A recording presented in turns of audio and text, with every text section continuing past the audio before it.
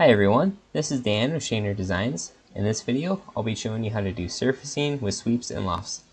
So to start out, we'll just create some curved surfaces and then join them together to create a solid. So I'm just going to make a sketch here. I'm going to speed things up so you don't have to watch me dimension everything, but we just want to make a rectangle that we can then extrude and have a nice base to work off of. So we'll go 1/2 inch and then select the front plane, create a sketch. Now I'll add a spline feature. I'm not going to fully constrain this, I just want to kind of eyeball it and get something that looks about like what I'm going for. So I do want to add one dimension here, and I actually wanted to flip that around the other way, so that's easy. Just click the dimension, and then over in the left here we can reverse it. And then again, I'm just going to drag that point to get something that looks like what I'm going for here. Okay, so now that we have that first spline, we need to select a point and create a reference plane for the second spline. So we'll select the point and then the top face of the extrude, make that parallel, hit OK. So now I'll create a sketch on that perpendicular plane, plane 1. And then I'm just going to hide the extrude and all of the reference planes so it's easier to see what's going on. Now I'll create a spline, and just like before, we don't really care about dimensions right now. We're just trying to get the rough shape, get the curvature that we were looking for this project. So lastly, I need to constrain this so that I can do a sweep.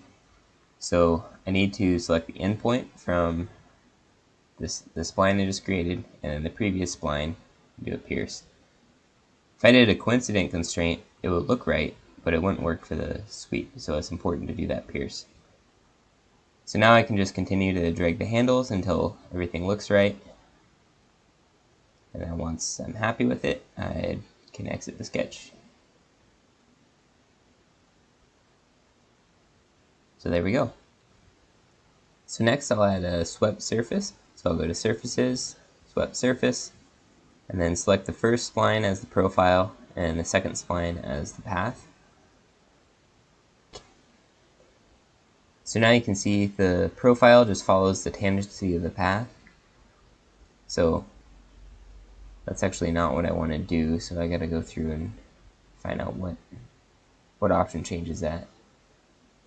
So it's not those, so I go to Options and then Profile Orientation.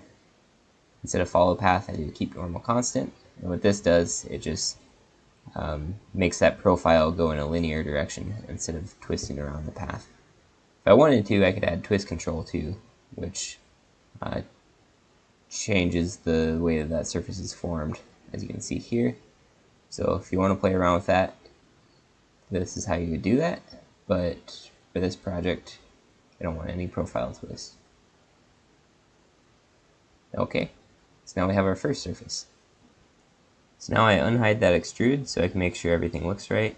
And what I want to see is that those two surfaces are connected.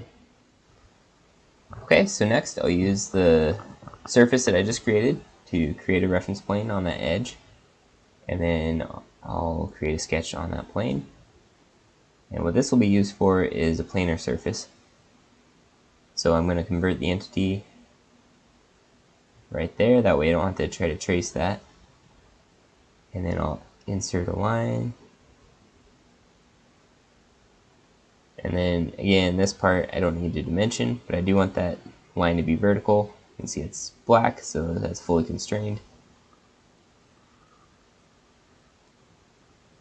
So now that we have this sketch, we go to Surfaces, and Planar Surface. So that fills in the sketch, creates a planar surface. Now that we have that, make sure everything looks right, which it does. That's good. Now next, we'll use the front plane. This is the plane we created the sketch profile on for that first surface.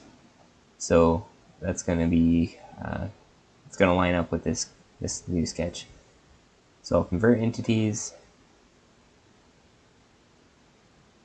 And then I just use the spacebar there to change the view. That's a handy feature. But now I'll go ahead and connect the points with the line. Except I closed out of that too early, so I just got to go back in and edit, add that one more line. So we can see that's all closed in. I'll go back to surfaces, planar surface, and hit OK. So that all looks right. So everything's connected. I'm going to add a point here. So that point will just be important later when we go to loft the feature. So that all looks good. Okay, so now that we have both of those surfaces, I'll do a surface loft using the edges of those surfaces. Oh, that's not right. I need to go back and delete these and then use selection manager, select group, and then I need to select both of those edges together and make that one open group.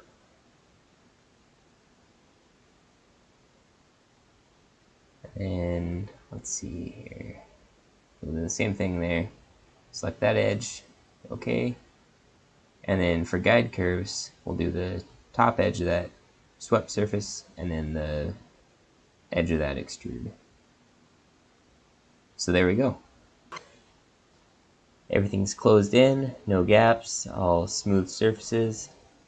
So I'll go ahead and hide that extrude. And then looking at the bottom here, you can see it's still open. So I'll go ahead and select these edges and create a planar surface. So now I have, 5 surfaces that are connected, but they don't form a solid, so I need a knit surface.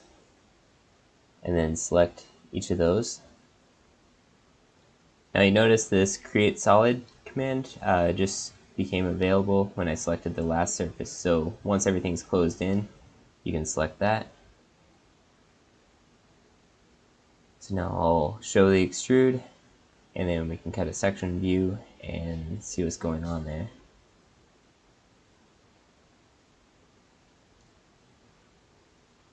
So now we have 2 solids, but they are not joined together. So if we go to solid bodies tab, we can see we've got 2 separate bodies. What I want to do, so I'll go to the filter selection so you can see a little more clearly. So we've got this one and this one. So I'll eventually want to join those together, but first we'll do a mirror. So now we'll do a mirror. We want to mirror bodies. So I'll select the first body, and then I can either select this face or I can go to the tree and select the front plane. I always like to work on planes wherever possible. It's just a more solid reference. And then merge solids, hit OK. So now you can see we have 2 bodies. So we've got the mirror and then the boss extrude. If I go back and edit and uncheck merge solids, that creates a 3rd body. So depending on your application, that can be a handy tool to have.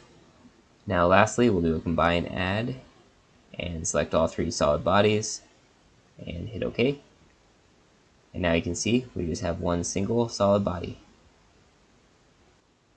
I won't go more in depth in this video, but you can always change your surface loft or your surface sweep, change those settings, or change your sketch profiles to change how these surfaces are formed. So I think that wraps things up for this video. Please like or comment below, let me know what you think.